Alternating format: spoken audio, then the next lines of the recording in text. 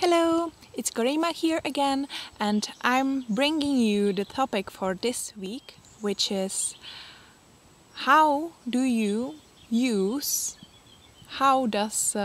work food and your lifestyle about food and drinks in your life. I can't remember the question properly this time, I'm sorry. But yeah, it's about magical use of food. Well, for my rituals, I usually use only water, and sometimes I use also meat, and sometimes, but not really often, more when I'm with some other group, I drink wine and eat some food with them. Anyway,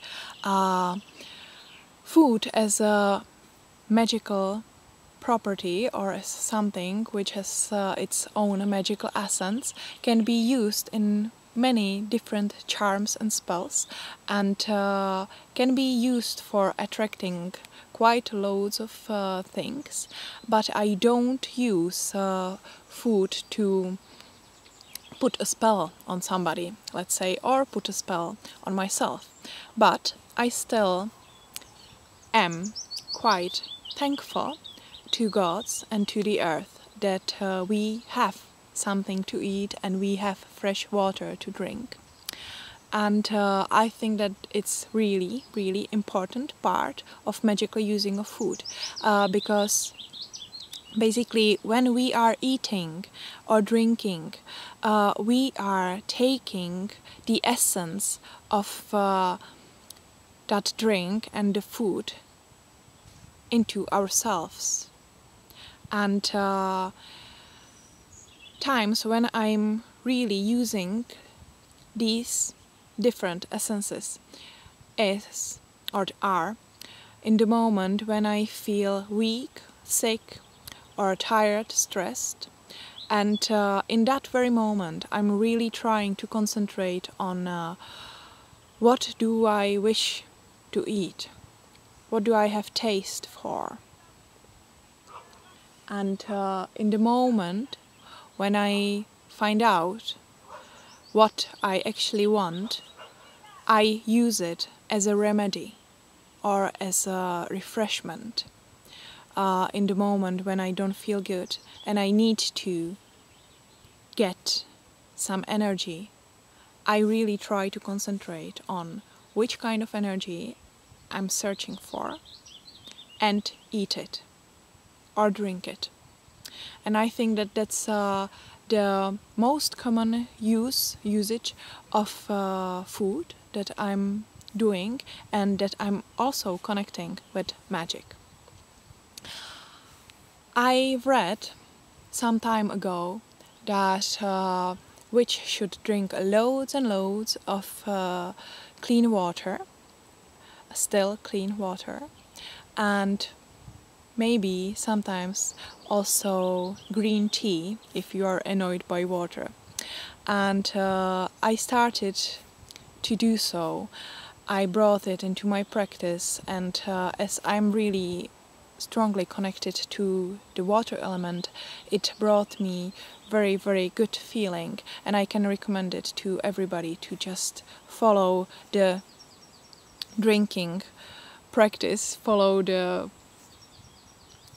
time when you are drinking water, to go for it, to really drink enough, to drink a lot, to drink as much as you need. Also, obviously, with the respect to the water, to drink it rather than to drink half of the bottle and then spill it. Another thing that I wanted to talk about is eating meat, and I think that it will be really a huge topic for this week. Who's actually vegan or vegetarian or other type of, let's say, diet without meat, and who's not? Well, I'm not. I eat meat, and I'm aware of all the cruelty behind it, but still I feel as a human